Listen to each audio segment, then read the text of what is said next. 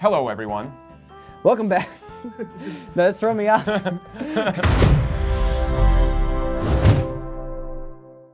Anyways, this week we'll go over fixing audio issues you might have with your sound and how you can go about repairing it in post-production. So, what kind of problems are we talking about? Well, getting wind noise, airplanes or cars, audio signals being too low or too weak, using a poor low-quality microphone. That's a nice such microphone. As ones that's not plugged in. So before you apply any filters, mixes, or anything complicated, you need to edit your sound. Edit it. The first step is to organize your track. The first step is to organizing your tracks. If a problem happens in one track, likely it's happening more than once throughout it. Take a look at our mixing video for more tips on how to organize all your audio. Organize.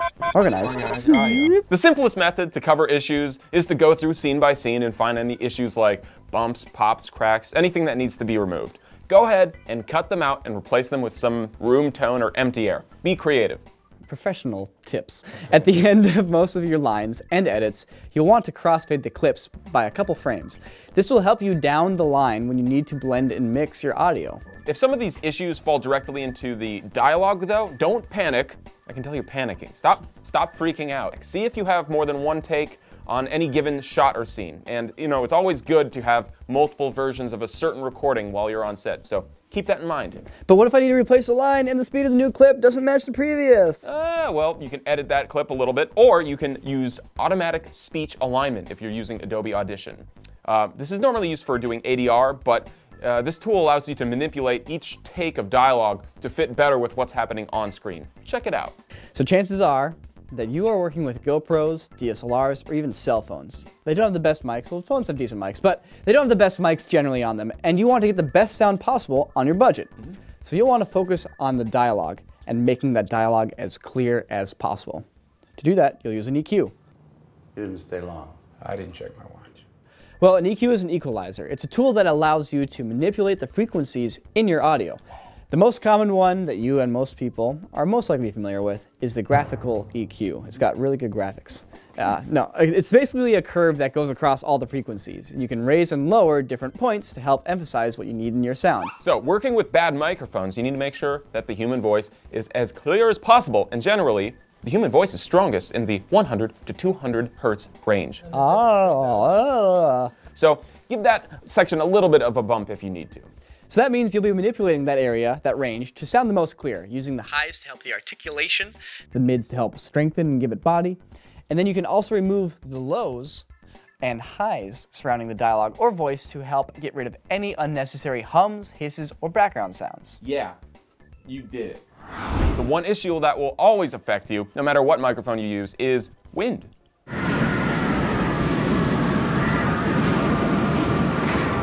It's the low bassy rumble that is caused by the air affecting the internals of your microphone. So, how do you remove it? There's a few ways. Niko, what's one way? All right, so one simple way is to use the EQ again. So look for those low tones and dampen them as much as possible. It's very difficult to remove it from every single shot, but you'll likely find a threshold where it feels comfortable and it's kind of working. Another tool you can use to help remove wind noise is a waveform editor. The waveform editor works very much like an EQ, except that it gives you a visual representation of every single frequency, kind of like a film strip. So rather than raising and lowering specific frequencies like an EQ, you can actually select entire sections of that frequency and delete specific parts of it. So it's a little more effective when you need just one single hum removed from a shot that's not affecting your highs and mids, just your lows. You can also reduce noise by making a noise print. And this is one of the features you can also use in Audition. Basically, it takes a segment of sound, looks at exactly what's happening in it, and then goes through and removes exactly what you just fed it. It's kind of like film grain reduction with a camera, except it's for your ears. Anyways, the further you push this noise reduction, the more it will degrade your audio. So just use some nuance. Yeah. So, part 4. Part 4, peaking audio.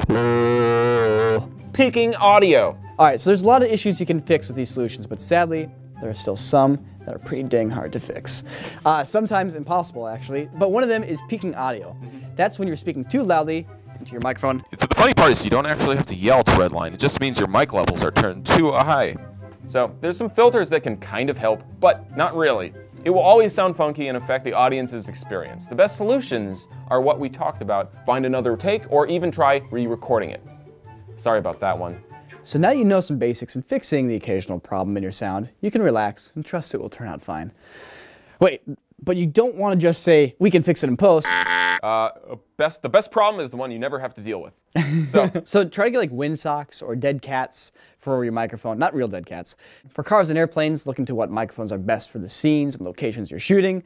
It goes a long way, just like getting like the right ND filters for your camera to help stop down in the sunlight, or getting the right lens for the shot. If you're using a camera or recorder and mixer that can mount multiple microphones, try taking advantage of that. Just like shooting with 2 cameras for a single scene, you can actually use multiple microphones in case one picks up a bad sound or one messes up. It's always good to have a backup. In fact, sometimes people even use the same microphone just going into 2 lines, and you can have one turned up and one turned down, so you get the whole range. On a lot of big movie sets, they'll usually have a wireless mic on every one of the lead actors, just like we're wearing. Then depending on how much they move around or where they move in a scene, they'll actually have 1 or 2 more guys holding boom poles and shotgun microphones across different points on the set, and even hide wireless mics everywhere in tough to reach places. Basically, this prevents people from missing any sound they need to get, and there's always a clean take.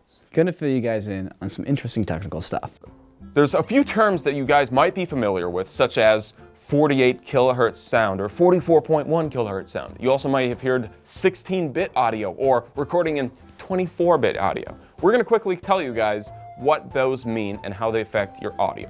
When you hear the terms 48 kilohertz is a sample rate. Effectively, you're getting 48,000 samples per second or so. It's like the frame rate of your audio recording in a way. Exactly. It's the difference of recording in 24 frames per second versus 60. They play over the same length of time, but that 60 frames per second is buttery smooth and has tons of frames in between. Now, bit depth, on the other hand, in a 16-bit sample, you have 16 bits to represent detail or the resolution of that sound. In 24 bits, that's a much bigger number to represent so many more values within that sound, from basically nothing to everything. Dealing with ADR and re-recording lines is a pain in the booty, and so is dealing with wind noise in post. So just be very diligent to prevent those problems from happening on set, and then later on when you're editing, it's going to be a breeze. We hope you guys learned a little bit here and can maybe apply this to your own piece. And if you have any questions, hit us up on Twitter at Corridor Digital, or send us an email, or I don't know, mail us something. Send a raven. Send a raven, to Corridor Digital. A pigeon. Send your pigeons to Corridor Digital, and we will take those birds and send them back. With like tips written on the paper. Tips, little tip for the bird, and the bird's like.